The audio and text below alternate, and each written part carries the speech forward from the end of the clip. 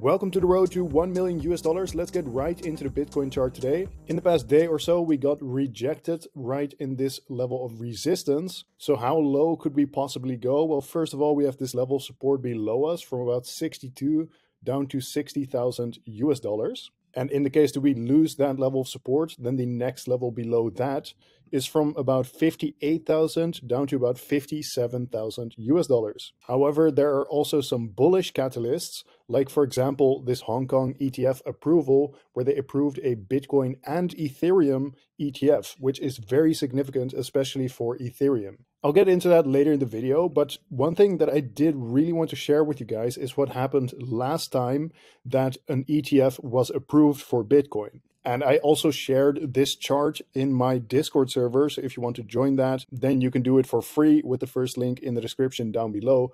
Either way, what we saw is we saw a rally up to the exact hour where the ETFs started trading. And from that point, we saw about a 15.5% correction. Now, I'm not saying that exactly this needs to happen. However, I do want to have shared it with you guys so you're not like overly bullish coming into this ETF launch, expecting it to pump massively. And then as soon as everything starts trading, you start losing all your money, right? So I just wanted to have shared that with you guys. This is, of course, not financial advice. I'm simply telling you what I see in the charts, and you can do with that information what you like.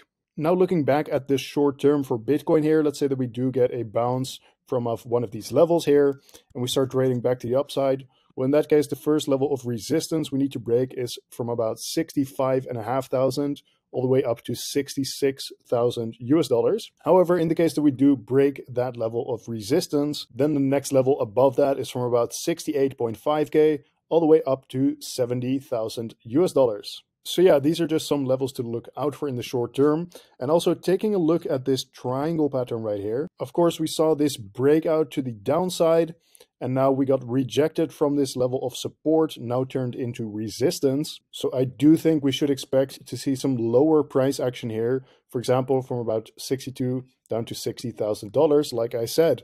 And also the current active price target is all the way down to about 58,000 US dollars. So this is definitely something to keep in mind. Like if you're going long here, do know that this price target is currently active. Now, just because there's a technical price target at a certain level doesn't mean that it has to be completely reached. Like, for example, we got pretty close here. However, until it is reached, it is still technically active unless the pattern gets invalidated, which would be right here at about 67,000 US dollars, because this is where the breakout actually started. So in the case that the price action moves back above the point of the breakout, then the pattern is invalidated and we can cross off this price target. Now, also taking a look at the 4-hour RSI momentum indicator for Bitcoin, you can see that we reached oversold territories, which is whenever the RSI reaches a level below 30. And usually when that happens, there is limited room to the downside. So the RSI first needs to reset a little bit to around this 50 level. And the way it does that is either by the price just trading sideways or the price getting a little bit of bullish momentum. And this is exactly what we saw in the charts here. So we saw a little bit of bullish momentum here. And then once the RSI reset, as you can see right here, now we have more room to the downside once again. So this may be something that we need to look out for in the short term here. For example, if we get more bearish news like Israel retaliating to the Iran attack from yesterday, something like that could definitely be a bearish catalyst to complete this bearish price target. Now taking a look at the 1-week Bitcoin liquidation heat map, the signal's pretty clear here. We got a lot of liquidity to the upside at about 71.5K. So we have about $1.5 billion worth of people that are shorting the Bitcoin price that would lose their money on their trade if we reach this price level. And of course, as you know, if you watch my videos regularly, typically the Bitcoin price gets attracted to where there's most liquidity on this chart. And even zooming out on the 1-month Bitcoin liquidation heat map, what we can see right here is that most of the liquidity is to the upside again at about 73,000 US dollars.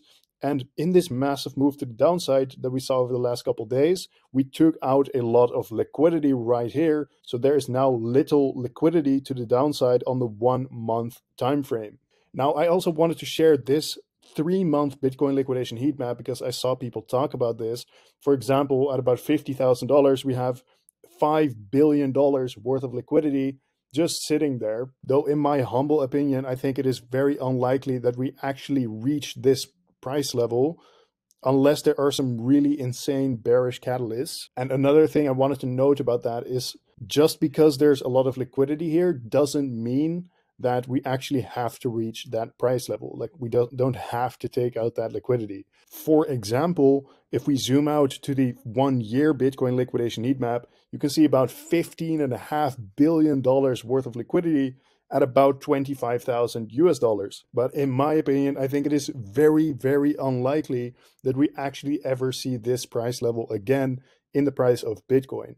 So just because there's a lot of liquidity here doesn't mean that the price has to reach that price level. And even if you zoom out on this large time frame, this pocket of liquidity at 50,000 is barely even visible. So that is just something that I wanted to note here because I saw people talk about this. As for the Bitcoin ETF inflows for today, unfortunately, there is no data for this yet because it is still Monday. So tomorrow we will get Monday's data. So for now, there isn't much to talk about for the Bitcoin ETF flow tables. I did see a tweet of someone saying that Grayscale sent about $260 million worth of Bitcoin to the Coinbase exchange. And as soon as I read that tweet, I opened up a short position on 40x leverage, which ended up netting me about a 60% gain here. Either way, I don't want to make any conclusions about this just yet. I'm just going to wait for tomorrow's data to make sure that it was actually accurate and it wasn't just some fake news, basically.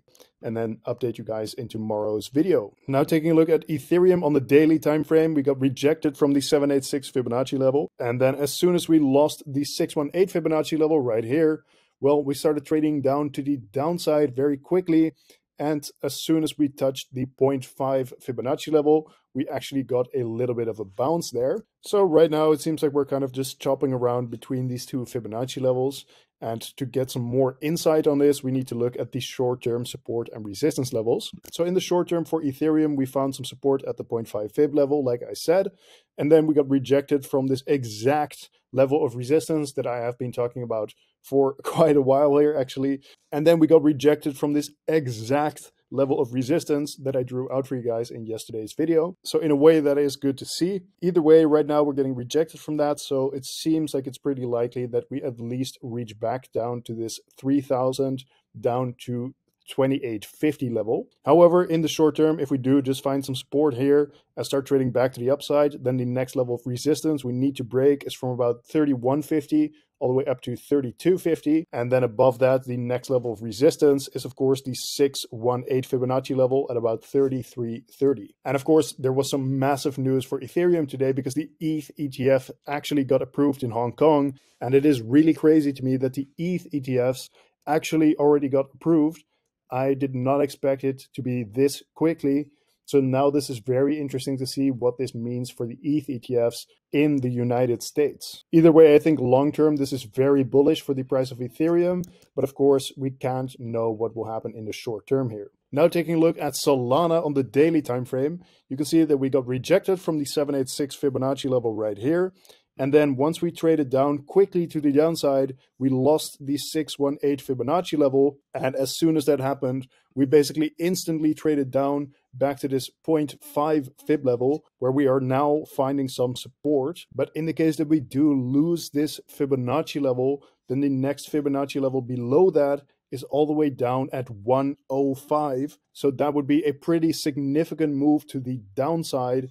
However, there are, of course, levels of support in between there. So that's what we're going to take a look at now. Now taking a look at the short term for Solana, it looks like we are right now getting rejected and are potentially losing this level of support. However, there's still an hour and 35 minutes left on this candle. So I don't want to make that assumption just yet because the candle close hasn't been confirmed. For example, it could just be the case that it trades back in this level of support again before the 4-hour candle close.